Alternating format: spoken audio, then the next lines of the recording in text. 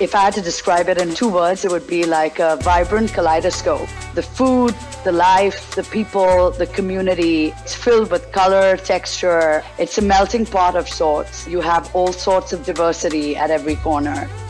Mumbai as a city never sleeps. There is the old Mumbai, which was largely developed during the British times. And you have some fantastic old buildings, which we can call heritage buildings out there, while the rest of the Mumbai suburbs is something which has developed over a period of time in the last 30, 40 years.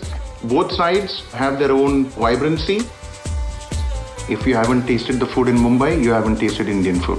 You have the most exquisite restaurants, and then you also have these little places with phenomenal local delicacies. If you want to eat Indian food, it better be nothing less than medium spicy. That's a real spice. It can be sweet, but it surely at no given time will be tasteless. I think Mumbai is honestly one of the most welcoming places. I think generally when people visit India, they always talk about the hospitality, the warmth. And as more and more multinational companies open here, what I have seen is a lot of expat population settling down here. I can safely say that the vibrancy is only increasing. Mumbai definitely is, I would say, the economic capital of India. The amount of global companies that have come in over the last couple of years has been tremendous. From pharmaceuticals to research, medical, to construction, the financial industry, of course, and everything in between. Mumbai is the head office of the Indian film industry, which is why it is called Bollywood. Mumbai really is, I would say, the city that brings the diversity of India's economy together. The head office of Citi in India is in Mumbai.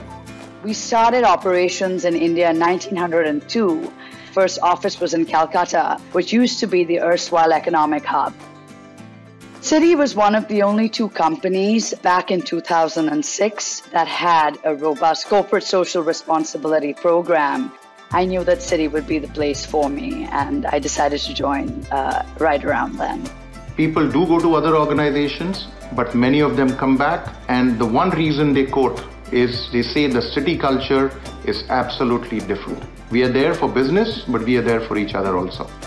I think when you look at Citi, its mission of enabling progress, you look at Mumbai and you look at New York, which is the global headquarters, I see such commonality in terms of values, in terms of inclusivity, and really in terms of bridging the past to the future. I'm in one of the best places that I could ever be and in one of the best cities I could ever be.